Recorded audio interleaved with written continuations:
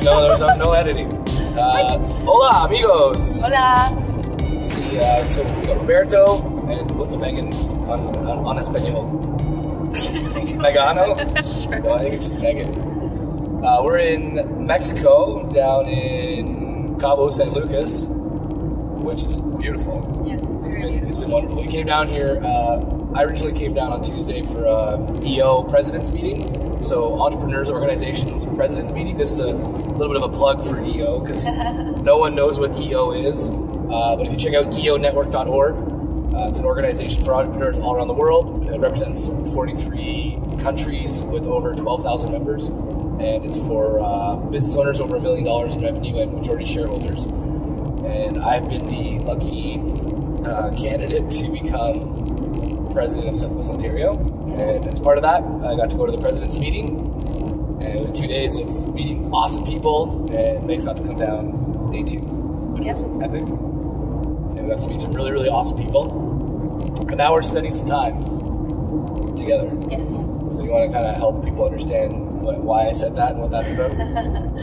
Well, most of you know we have 3 little guys and girls. Oh, yeah. 3, 1, and 1. So it's pretty busy at home, and it gets pretty hard for us to spend quality time together. Especially, by the time the kids are all in bed, it's flop on the couch, or we have work to do. Yeah. So it's hard to find that balance of making time for us. So when Rob got this opportunity to come down here, it sort of worked out for us that I was able to meet him and get a little one-on-one time, just the 2 of us. And yeah. We've got some pretty amazing support at home that allows us to be here. So thank you to all of those people. You know who you are, and we're very, very grateful, obviously, that we had this opportunity. It's pretty tough when you've got 3 kids that young to have that kind of support. So yeah, that's the truth. And we both come from families with divorced parents. Yes. And we kind of made this pact that we're going to stay together no matter what. Yeah. And as part of that, we started to try to figure out, okay, well, how the heck are we going to do that if things get difficult? And the last couple of years not necessarily been the easiest. No. And so do you want to just share a little bit about the agreement we made on priorities? Yeah, so it's pretty easy when you have kids to make the assumption that your kids always come first, and I know it sounds kind of bad to say that's not true. But for us, we've realized that for us to create a happy home and a lasting home for our kids, we have to put each other first. We have to make sure that we're meeting each other's needs the way, in order to make us both feel fulfilled and happy, and so we can show up for our kids. Yeah.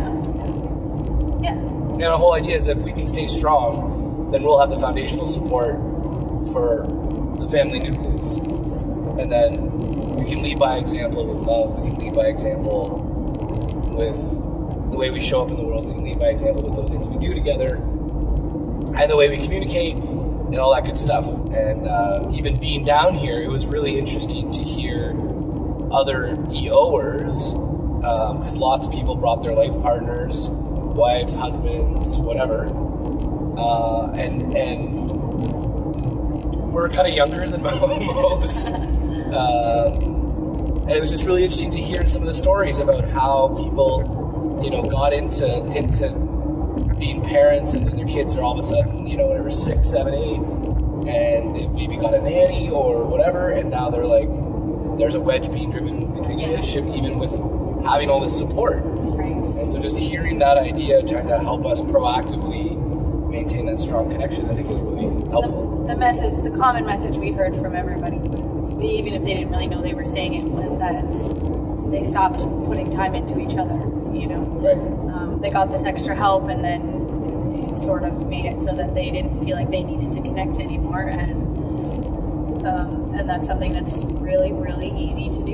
You get such a small amount of free time that you're not being a parent, or just somebody or looking working, after a home, or whatever. Life. And then when you're done with that part of your day, or week, or whatever, it's hard to prioritize that. You know, it's easy to just say, I'm out. I need a bed. Break. Yeah. You know, like I don't. Yeah. So it's been really important for us to make that time together. Hence the hot tub. Yes. We have a hot tub, and it's that's been huge for us to maintain our quality times. It forces us to have no distractions. Yeah, no TV, no cell phones, and wonderfully relaxing. Yeah, but I mean, it's no TV, no phones, no nothing. You know, I mean, it's just us talking to each other about whatever. And at the end of the day, you know, we talked about bringing our oldest Hunter with us on this trip because he hasn't been anywhere really like this with us, and he's at that age now where it would be a lot of fun. Yeah. But we both kind of decided, you know, it's been a really long year. We've struggled a lot with raising 3 kids in 2 years. Yeah. And, not that we're done, obviously, but no, really, we're done having children. Done, yes, that part we're done. Sorry. I meant it's still difficult. Babe? It's still difficult. That's what I meant. Yeah, we're not done raising our kids. Yeah. Exactly. Yeah. So. But you know, we've managed to get over that first hump of difficult, and decided that we really did need to prioritize us, because you know it's going to be another long year of parenting, and you know we needed to recharge our batteries together and make sure that we're still solid, so that you know our kids have a good foundation that they can look up to and depend on. Yeah. Love you. Love you.